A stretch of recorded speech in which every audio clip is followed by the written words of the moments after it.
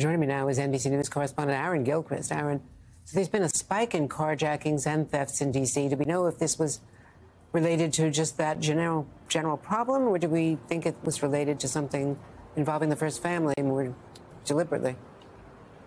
Well, Andrea, there's no indication that this was related to the first family in particular. You're right. There has been a tremendous uptick in the number of carjackings and car thefts here in the district in the last several months. But as we know about what happened last night, it was a little before midnight when Secret Service agents encountered someone breaking a window of a vehicle that was parked, a Secret Service vehicle that was parked and unoccupied. As we understand it, there were potentially 2 to 3 people involved in this incident. And during that encounter, one of those Secret Service agents fired their service weapon. We don't believe that anyone was hit at that time. And then these people took off in a red car, is the alert that the Secret Service gave to the D.C. Police Department.